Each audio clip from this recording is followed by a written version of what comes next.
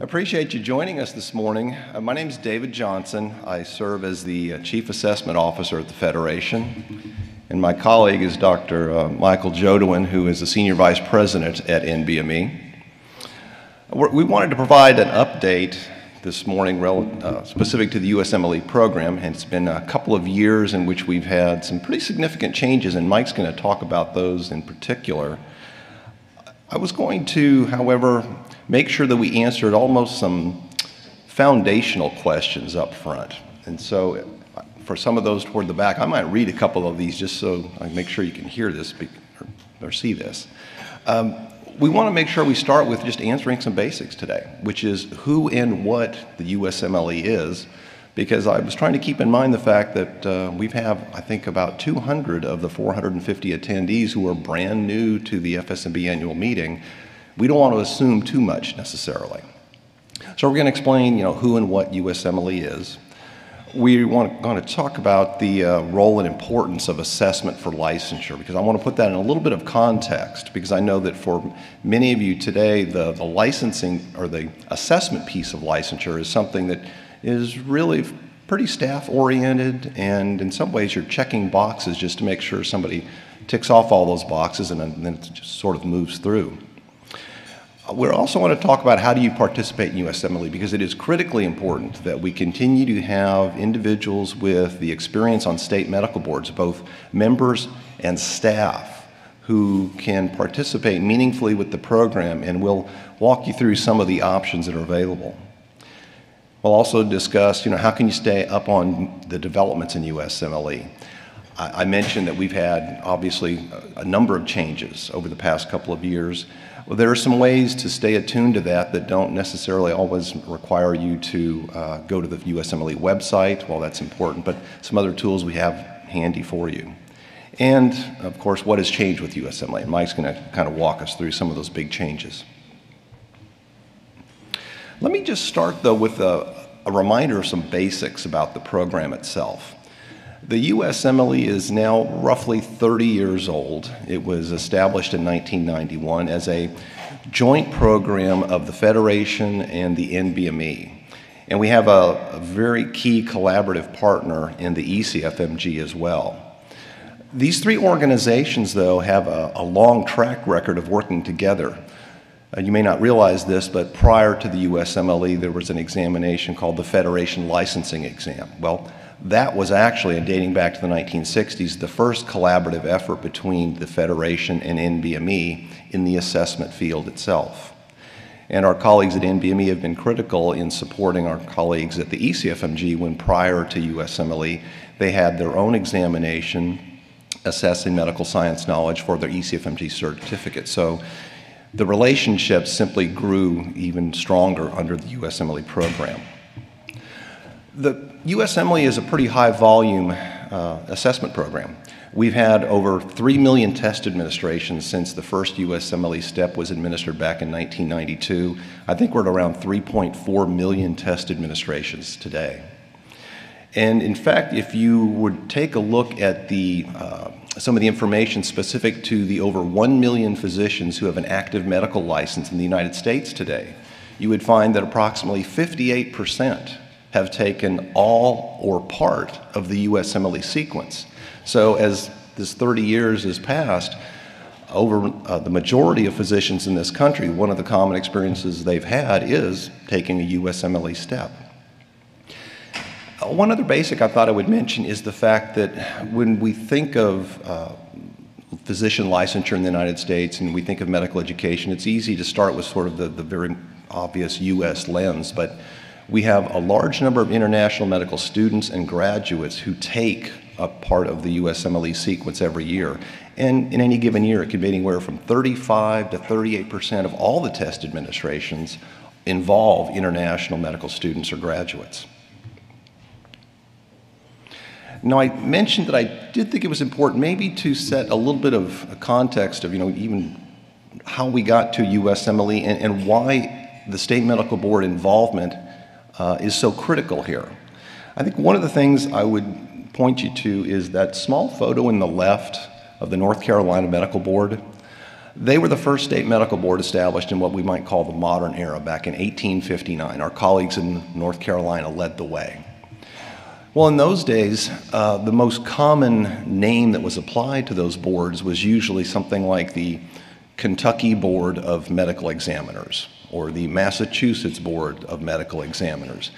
It wasn't accidental that that phrase, medical examiner, was in the title of virtually every one of those state boards in those days.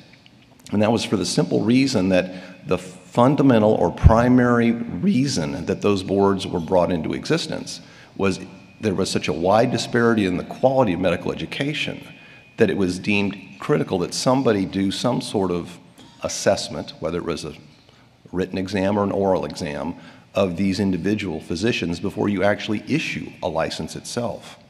And so consequently, from about 1859, starting with North Carolina, through well into the 1970s, we're talking about an era of state-based examinations for medical licensure. We're talking about a time period when each and every state actually was writing and administering its own exam. So this was such a key function of the state medical boards, and they were so integrally involved, for instance, that you had a lot of data being published on an annual basis. For instance, in JAMA, they had an annual issue that always broke down the statistics around the performance on the licensing exams in every state. They did that well into the 1960s, and it only began to change when in the 1960s there was some concern about, is that model of having the states develop their own exam really sustainable? And there were two very critical articles that ran in the Federation's bulletin in those days. One involved a very important measurement scientist and educator named George Miller, who looked at roughly 20 state medical board licensing exams. And I'll cut to the chase. He said, you know, I have some serious concerns about the validity of the decisions to issue a license that are being made based upon what I'm seeing in these exams, the nature of the questions, the quality of the content.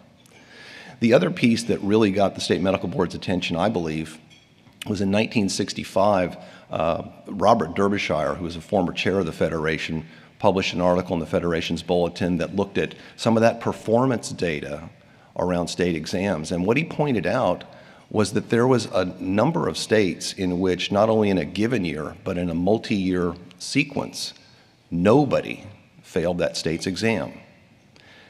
And Derbyshire's point was pretty clear. He was not convinced everybody that was passing those examinations probably had the minimum requisite knowledge for a medical license in that state. So he, in pointing that out, really led to the initiative that created the Federation licensing exam, which is one of the predecessors of USMLE. So why do I share that much history when we're really talking about something today, USMLE? Because I think there's two principles actually that I believe are still critically relevant and important to you as medical regulators. And that is, assessment is still important today because it is really providing assurance along two principles. One is that there is still tremendous value in an independent audit of the education and training, and in this case specifically the knowledge of a prospective candidate for licensure. Now keep in mind, it was easy to defend that position and articulate it in a day when, in the late 19th and through the early part of the 20th century, there were no accrediting bodies for medical education in this country. And we knew of the wide quality or disparities in quality in medical education. And yet at the same time, it's probably not correct to assume that just because we have accreditation, you can assume that essentially, well, everyone's going to do just fine without any kind of check of assessment. I'm thinking of an article that appeared in the New England Journal probably within the last 18 months, maybe it's been 2 years, but by a couple of medical educators, and its title was very telling. It was titled as a commentary piece, "Kicking the Can Down the Road." It was from a medical educator's perspective, explaining we recognize as educators there are individual students who probably are moving through the pipeline, moving through the system, who for many reasons are not being given an off-ramp into something that's probably more appropriate when it's clear that perhaps medicine and patient care is not what they should be doing.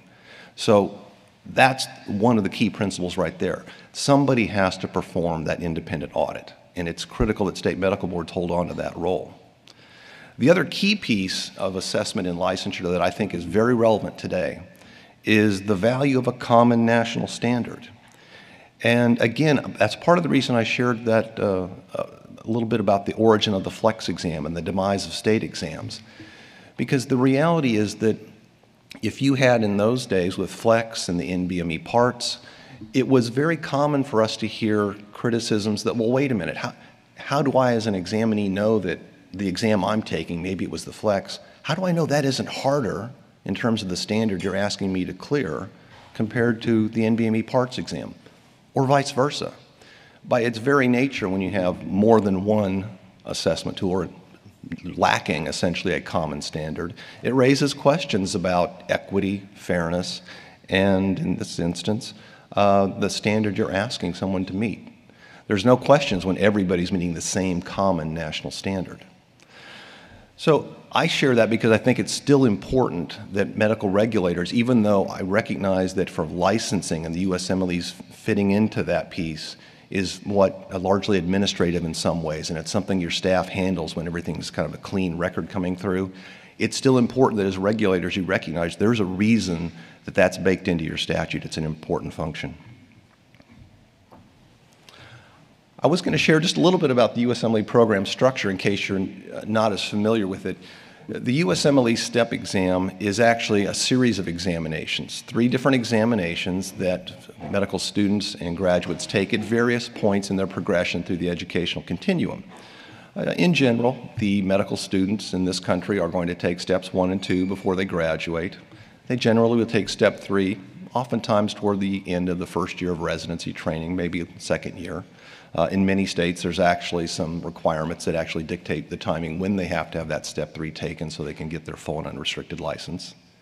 And you can see it's about a 4-day examination sequence in total, predominantly comprised of multiple choice questions, though we do have an interesting format called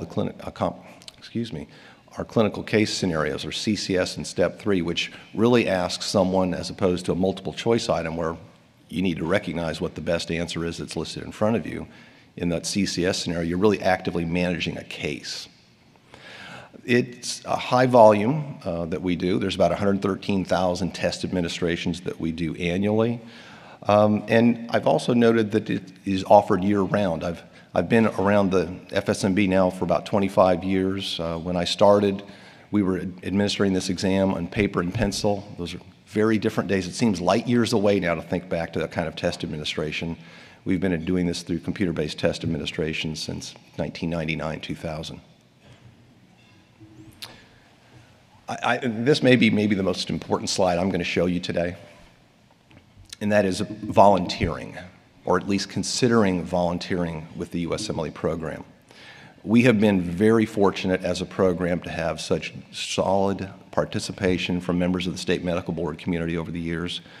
Since the program's origin, over 300 people have participated in some capacity, whether that's writing items of one of the committees that writes items serving there, whether it's acting or serving on a standard setting panel, whether it's on a governance level committee. It's been critical that we have that kind of input. And in fact, last year we had 25 individuals from 18 different medical boards who have participated with the program and offered very significant contributions, because it's very important that we have that nice mix on the committees that we use through the USMLE, a mix of folks that have that licensing perspective or experience, individuals maybe coming from academic medicine, individuals in private practice from all parts of the country, and various specialties represented as appropriate. If you have an interest in this area, my direct ask is, and I'm going to ask Francis, will you kind of stand up and actually identify yourself to the audience? That's Francis Kane.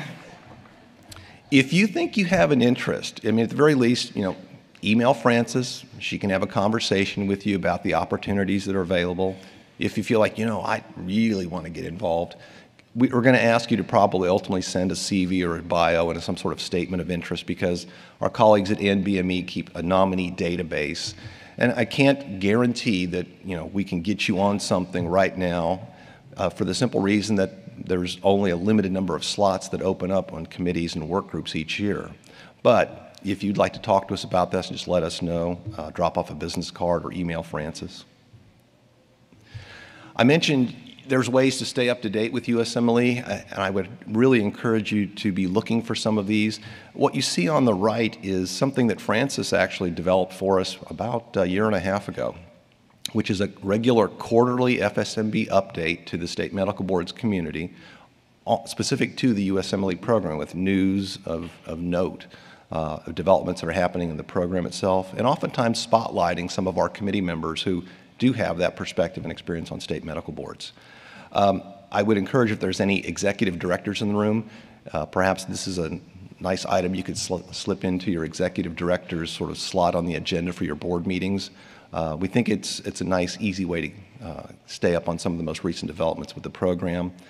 And I would also encourage you to consider following us on Twitter, which I know, I'll be honest, I'm of a demographic that's probably not one that does Twitter as much, but I recognized a few years ago that that's probably a miss in not being out there professionally, because it's a good way to stay abreast of a lot of developments and happenings in areas that I have an interest in, specific to assessment, medical education, and frankly, more broadly, medical regulation as a whole. So I would encourage you to think about that, because I think it is, at this day and age, an appropriate supplement to your work activities. And of course, the go-to is our USMLE website. We don't want to rely solely upon that, but that is the best definitive source for information that's always going to be updated and available. So I would make sure that you might want to check that on a periodic basis, because we do have things that change in the program periodically. And the last thing I was going to share before turning over to Mike is that if you have some questions, I wanted to identify a couple of people in the audience. I know Alex Machaber, our vice president for USMLE at the NBB, is not in attendance today. Alex has got a daughter graduating from the University of Michigan, but he is sort of my counterpart over at NBME and leading the USMLE efforts. At the office of the USMLE Secretariat, Amy Bono, I'm going to ask you to stand up and wave. I see you back there. Amy is who you would want to be contacting, she or one of her staff in that office, because you may have questions that deal with things like, oh, somebody's reached out to my board and they're asking to have an additional attempt at a USMLE step, even though they're over the attempt limit. Her staff can help you navigate that. Or, hey, I've gotten a transcript that this person had irregular behavior and I'm not sure what I want to do with this. Her staff can help you with that. And Francis Kane, I've mentioned as well. Francis is on the Federation side. That's going to be able to help you answer questions and direct you as needed. So Mike, I'm going to turn it to you to talk about some of the changes that have been happening.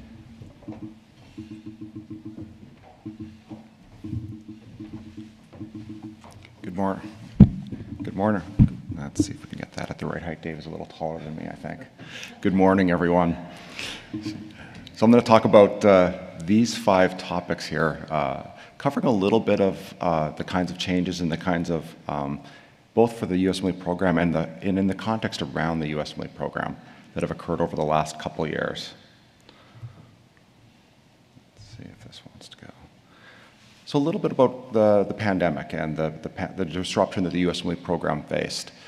Certainly in the first few months of the shutdown, where we had lockdowns and those really difficulty delivering USMLE steps, we were looking for other alternatives to do that. And one of the things the USMLE program created was something we called event testing, which instead of testing within Prometric centers across the US and internationally, we used some alternative software and delivered USMLE exams in medical schools within the United States itself. So that created some real opportunities for us to explore some other avenues to deliver the USMLE and really meet the needs of US medical students and the system as well. I think the other thing that we've really worked very diligently at during this time is outreach and collaboration with medical faculty, medical schools, and students themselves. So certainly as we've gone through this process, you can imagine the issues and challenges with staff members getting sick, centers and sites needing to close as a result of, as much as anything else, staff members having COVID. And so trying to make sure that we facilitate that process for students to get them into the test centers, be able to get through the USMLE sequence, and to provide them the services that they really need to move forward, and in many cases to get into and deliver patient care as quickly as possible. Throughout this process, one of the things we really wanted to emphasize was the appreciation we have for state medical boards and their flexibility. Certainly as we think about step 3, and in those states where there are temporary licenses, the ability for state medical boards to offer temporary licenses to create some flexibility for those examinees to get into practice, to begin providing care while the system accommodated and allowed for that to, for students to get back in, was really appreciated. There we go. So I think the most recent and probably the most high-profile change that you'll hear me talk about is the very recent change to step 1 becoming only pass-fail. So all examinees who began their testing of step 1 on or after January 26th are only going to receive a pass-fail outcome for step 1. They won't receive a numeric score. And as you might imagine, that affects the licensing community only marginally, right? The licensing community tends to look at whether a student has passed or failed, but within the residency selection space, that's a bigger transition. So the thing I wanted to emphasize here within the transcript is that in large part the transcript won't change. The space where the step 1 score used to appear will now just be blank. You'll still see just an indication of pass or fail as was the case before. I think that the two things we wanted to note for this audience was at the bottom of the transcript, these notes, right? So as you go through, like the vast majority of the transcripts you'll see are going to indicate students who've attempted each step 1 time and passed the exam. But clearly, as you go through the number of candidates who are applying for licensure, some of them will have failing attempts. Some of them will have notes at the bottom here that reflect things like irregular behavior or other elements. And as Dave noted, the USMLE Secretariat's office can help you interpret those if the language is not clear already. The other thing we wanted to emphasize was that we provide these transcripts to you directly, and we want to caution you about accepting copies of transcripts from students. Those issues around whether they are authentic, whether the information on them are authentic, could and may be a place of concern. So we really want to emphasize the receipt of these directly from the USMLE program.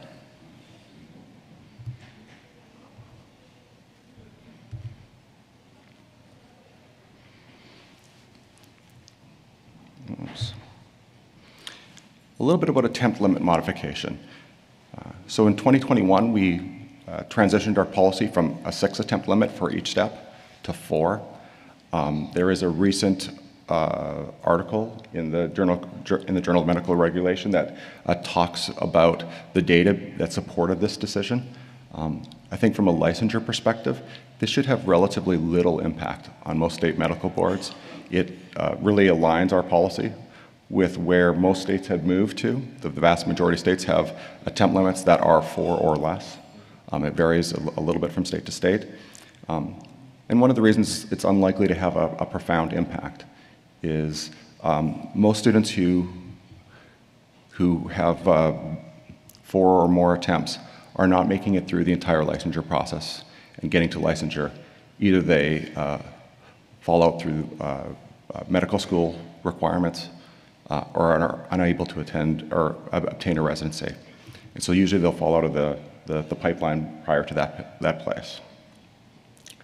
As Dave noted, there is an opportunity for state boards who want to seek an additional attempt for a candidate to do so, assuming it's within the state regulations. The other substantial change that's happened in the last couple of years is the ending of the Step 2 clinical skills examination program. Clearly, this was a difficult decision for the USMLE program. And I would say that our focus and our direction continues to be on looking at a well-rounded set of competencies required for safe medical practice. So in that context, the kinds of competencies embedded within the clinical skills exam, communication skills, clinical reasoning to name two, continue to be an area of focus within the other parts of the exam, and an area where we are really focusing on additional research and development activities to really enhance this part of our assessment. The USMLE program does see itself having a role here, but we do not believe it's going to be within the OSCE-like format that has been fairly ubiquitous for, at this point, 20 or 30 years, certainly within medical schools. And just to be clear, we don't plan to relaunch a standalone full-day exam in this format at all. A couple other notes about clinical skills. We are not planning on an attestation model. We don't see that adding a significant value. Essentially, what we would assume is that medical schools that are willing to grant a degree are very unlikely not to attest that their students have these skills. And so we view that as more of an administrative burden than something that adds significant and meaningful value. The ECFMG, however, as part of the certification process, and you saw a little bit of this yesterday in, I believe, Hank's talk, have created a series of pathways for international medical graduates to begin to demonstrate some of those skills, including spoken English. Our focus really is on accelerating research and development to enhance some of the critical competencies underneath this. And I thought I would give you just a little bit of a teaser about the kinds of things that we're working on. So many of you will probably think of MCQ questions and as dry text descriptions. That's really hasn't been the case in the USMLE program for a long time. You'll see video, you'll see a lot of high-resolution images, right? MRIs, heart sounds, lung sounds that students need to listen to and interpret. And so these kinds of capabilities really allow us to do some much more sophisticated things. So one of the formats we're working on right now is really recording either what is likely to look like a spoken or a video response. And here's an example of the kind of scenario that would come in. You'd watch a short video, in this case of Mabel, with a little bit of a vignette describing a clinical situation.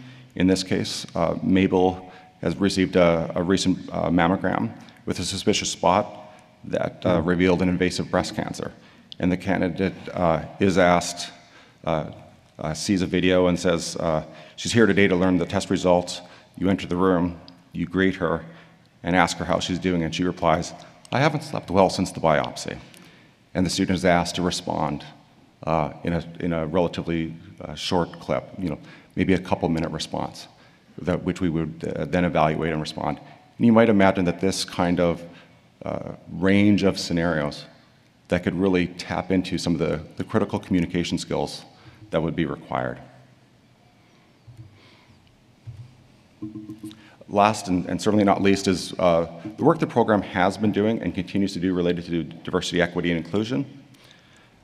In the last year, we've continued to make some enhancements to the process related to the ADA, the Americans with Disabilities Act, to make sure the exam is accessible to students with any number or range of accommodations that might be required, whether that is a visual or an audio impairment, et cetera. So we're really working on that process, trying to make it more rapid, but continue to make sure it's fair to provide accommodations to students who need them to access the exam, but also not to provide accommodations to students who don't need them. There has been a standing patient characteristics task force reviewing all of the USMLE content to make sure it It represents kind of the modern and appropriate views of content and demographics within the program. The USMLE program has been working on research and publications related to group differences. So even preceding the pandemic, there was a fairly lengthy article looking at gender and race performance differences on the exam. I think that came out in 2019. And there's been some follow-up work that's coming out now related to how does that look kind of at the item level rather than at the score level as well. That has been an area where we've been pretty diligent about trying to get some national data out there to reflect what the exam is doing and to inform the various stakeholders who are using the exam well. There are a series of other activities in this area going forward that I would expect will be published in the next year or two. Things like if we change the race or gender of a patient, how does it affect the way students answer a question or not? And the short teaser answer I'll give to you is very little. We're just completing a study where we've done that across 50 items, and the way in which students selected the various alternatives really didn't change. And the last but not least thing I'll mention here is really the USMLE program is beginning to take a stronger voice and advocacy around the holistic review and appropriate use of USMLE scores, particularly in that UME to GME transition. I think for several years we didn't step into that's not a process or an area we control, but we did recognize that through the Invitational Conference on USMLE scoring, that was a place where our concerns had become heightened, and it really led to that step one pass-fail decision. But we're going to continue to advocate for a smoother and more effective transition between UME and GME, and a more appropriately weighted use of the USMLE scores within that process. So I think we're close to the end of our prepared remarks, but happy to take questions. Yeah. Great. Hello. Thank you very much for a nice presentation. I'm Naveed Razak from St. Louis. Question I had, and you probably have answered part of it, is the pass-fail. You know, there is a large pool of international medical graduates. Every year they are trying to get into the residency program. One of the criteria was to see what the scores they were. So if they were in the 190s versus someone who's scoring 260, so you could really tell for the residency program directors they would screen probably if someone wrote 120, not to even interview them. So that criteria has been taken away. So how do you really respond to that? You want to start? You want me to? Go ahead. Okay. Well, a couple of thoughts. First is that we recognize we're, first of all, in a bit of a transition, obviously. This next match cycle that's going to be taking place is going to be the first that really sees a blending of individuals that are presenting USMLE Step 1 that has a pass-fail, as well as those who have a numeric score.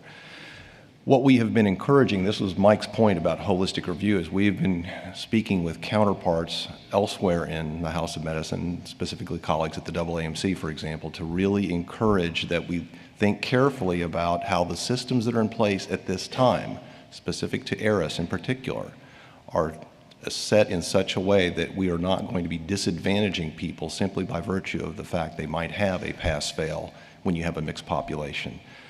That's not necessarily a process we can control, but we have already made our position clear in terms of we don't think any filtering that's going to simply automatically move people to the side is fair or appropriate on multiple levels. I think the other reality we recognize at an interim basis is that it's quite possible until we have a better overall holistic review system, if you will, we suspect that there will be those programs that feel that if they have to really winnow down some of the field, may begin to look more closely at a Step 2 CK score and may use that. I think that's just acknowledging a reality that will happen with some programs in particular. Yes, sir. So go ahead, Mike. I think the one thing.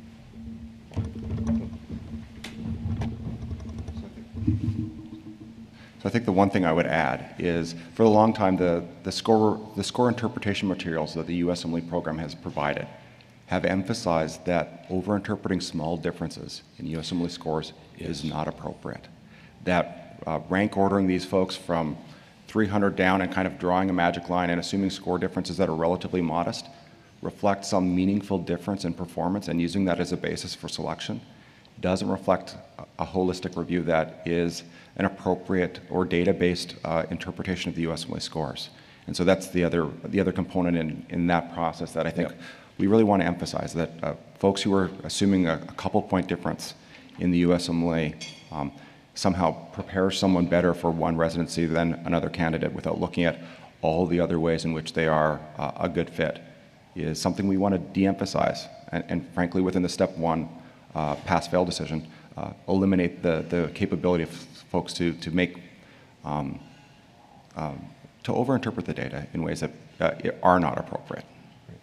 Why don't we go to the back? That person was next, then we'll come to the front mic. Heidi Koenig from Kentucky. I just want to raise a concern about Step 2 CS. Many individuals take this exam and pass. A few take this exam and fail. The folks who failed 18 months ago do not have 4 opportunities to remediate. And I would plead that we need to drop those scores to either give them an opportunity to clear their record. I mean, state medical boards, residencies, future employers are all going to see this as a huge scar. And everybody that went before them had 4 opportunities to remediate.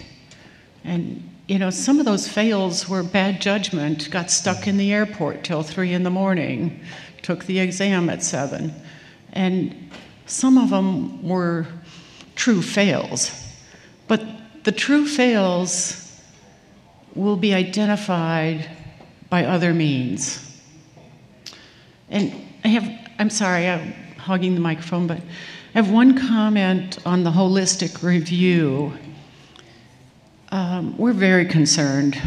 Anesthesiology, 240 or less, you know, I get so furious with the program directors. The hardworking, middle-of-the-class medical student that came to us and did a rotation with us is the best candidate. And I encourage strongly away rotations to do a 4-week assessment, since we're doing all our interviews virtually. So I just throw that out there. Thanks, Heidi.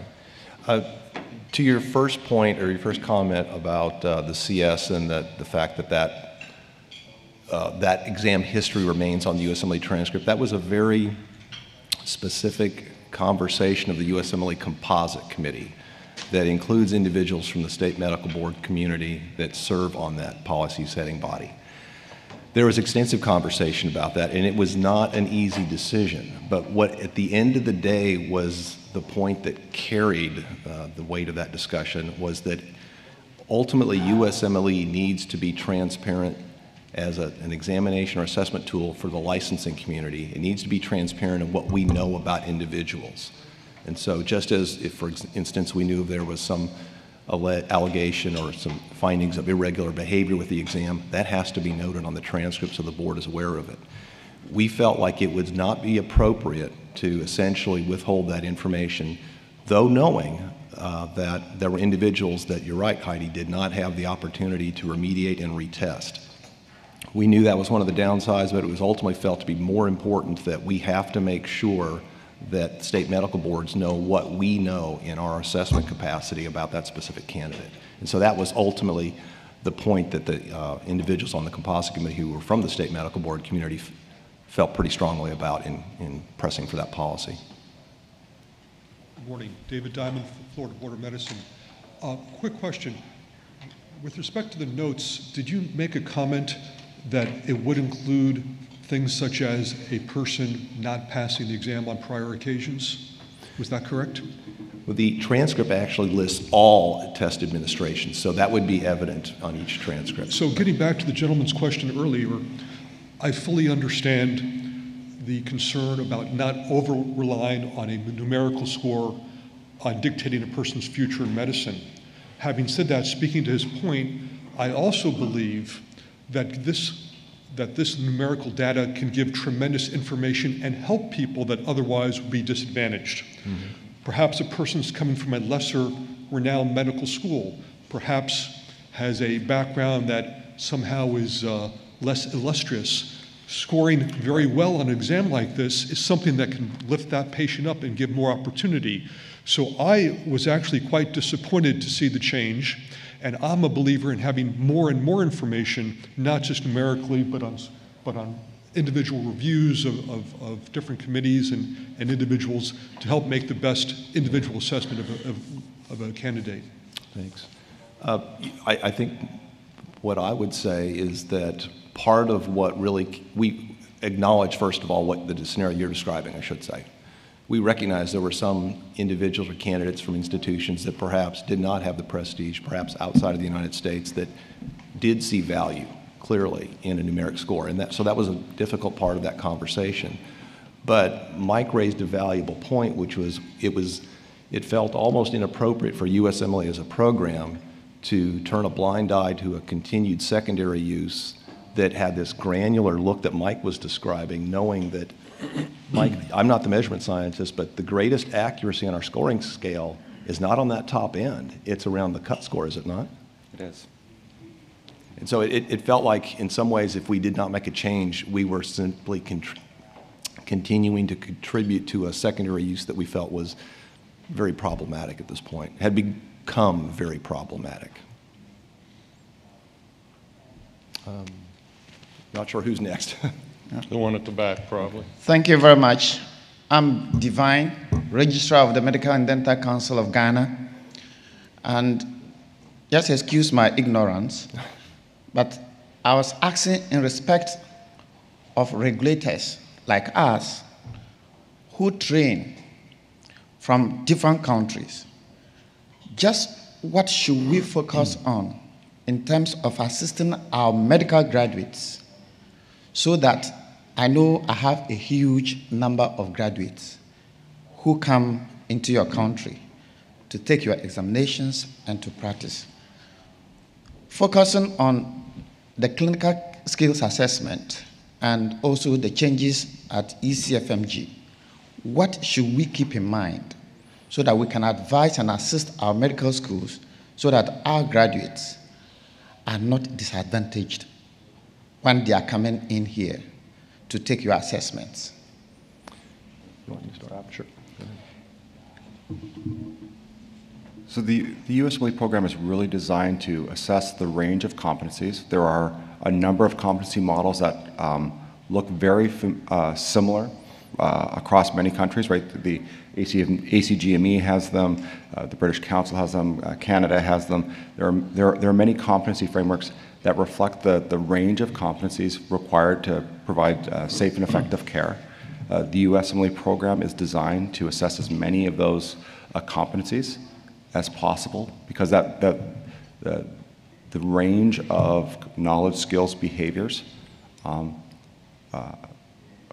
no one of those have disproportionate weight in the provision of safe care. And so really the USMLE program and medical schools are looking to assess that range of competency. And so, I guess the short answer is we would really like you not to focus on any one of those areas, but to help us train and license well-rounded, effective physicians that can provide the kind of patient care that we and our families need. Yeah. Yes, sir. Dr. Estap, Kansas Board. A number of years ago, I was involved with the standard setting committee. And as you opened your remarks, you were saying that there were a number of states that had no failure rates, and thus the impetus to get to where we are now. During the standard setting, a question was asked, how many people fail? And it was for step 3. How many people fail percentage-wise? Yeah. They said only 2% fail. So we've moved from passing everybody to failing 2%. Is that really a an advance over what we had before? That's a fair question, because clearly the first taker pass rate on all of the USMLE steps tends to be in the mid-90s or upper 90s. And so it's a fair question to ask then, well, okay, if essentially 95 out of every 100 examinees, who are attending a U.S. accredited medical school are passing this, what value is being added? I think two things. Number one could say, well, is the standard that we are applying really adequate, appropriate? And there's a balance there. I've seen that play out at the management committee for USMLE that grapples with that decision, because you are taking some input directly from a third party, and those standard setting panels, as you participated in, it's not an accident that we bring in individuals who are not already part of a USMLE committee to do that, because we want somebody from the outside to take a look and say, well, what do you think might be more appropriate? So that's one thing. The committee has to grapple with then that, as well as other factors around just being cognizant of what is the upstream and downstream impact of if you make a sudden dramatic change in the cut score. I think the other thing, though, that I would go back to is just that broader philosophical piece about principles, which in some ways, there is that value in the principle of an independent third-party audit, I would still question, if we were to lose that, what does that mean with that 2, 3, 4, 5% who are being identified at this point that would not be identified in any capacity, knowing what we do that, and I don't mean this as a knock against medical educators, but when educators themselves will acknowledge there's individuals that proceed through the system and that all of them know that, well, this is not the person I'd want providing care to my family, it takes you back to the value of that first principle, I think. And so I think that's the way I would respond to that. But as a cardiac surgeon for 40 years, never having delivered a baby for 40 years, and doing the OBGYN questions, et cetera, and passing the exam, I went away with an idea that who fails this exam? But I think you've answered the question. Right. Thank you. Thank you. Good morning, Renee Saunders, Tennessee Board of Medical Examiners. And so I have you're nodding because I'm always asking questions, right?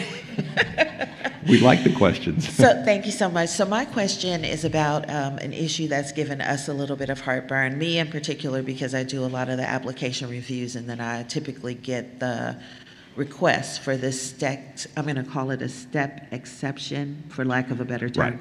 Right. So the Tennessee Board of Medical Examiners, unfortunately, it takes us such a long time to promulgate rules and have them become active that 2 or so years ago, they promulgated a rule that changed the maximum number of step attempts from 4 to 6. Oh. And then you guys announced that you were going to 4. I'm going to say, while that rulemaking was in the pipeline, probably about a year after they had made their decision. Right. So now we're at the step attempts are capped at 4. And I think about 2 days after you all made that decision and it became public, we probably got about 3 requests for step exceptions. And so maybe one of those requests came from someone who attended school in Tennessee, and 2 requests came from somebody, one in Virginia and maybe one in Ohio, for instance. And so we have, a list of criteria that we use. It's arbitrary, I think. I'm not really sure that it's set in stone. But so I guess my question is, because I'm still confused about this, what is the blowback or the responsibility to the granting medical board from the USMLE? How do you all look at us if we decide to grant an exception and we fill out that form and send it in? And then the second part of that question is relative to the notes that you put on the USMLE transcript. Super interesting, and thank you for doing that. We had a person who requested who had an irregularity. Right. The board, I couldn't do it myself, make the decision myself, so we brought it actually to the board. The candidate came to the meeting, was interviewed by the board.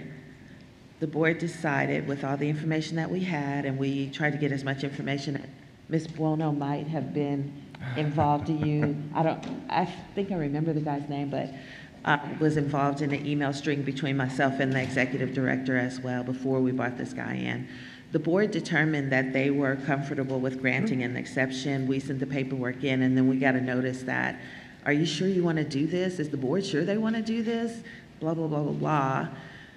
So what am I missing here? Should we be just refusing any exceptions?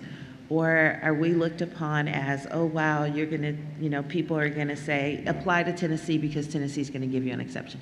No, no, we do not essentially frown upon your request in any way, shape, or form. I think what you described, if I understood correctly, was, your attempt limit at this time is at 6, correct?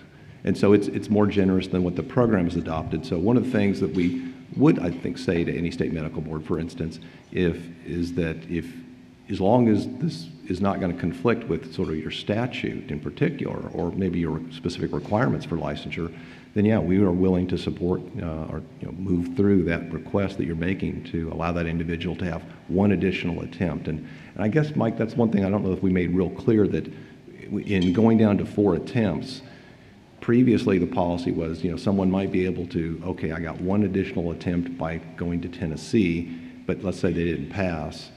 We didn't cut them off from going to another state and trying to get an additional attempt. Again, it's one attempt now, that's it. That's the only one they get. So I don't think we welcome you asking questions and saying, hey, are we doing this right?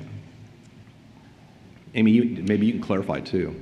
Well, I just wanted to add that any board that receives a USMLE transcript and has questions about it, especially in instances of irregular behavior, call us directly, and we're happy to walk you through it and supply you with all of the materials related to why the committee that reviews these cases made the decision that they made, and we can kind of talk about a little more detail of the significance of the irregular behavior annotation. So we're happy to help any medical board that receives one of those and be as helpful as we can. And obviously you and your board are going to make that decision, but we will supply you with as much information as we can. Yeah.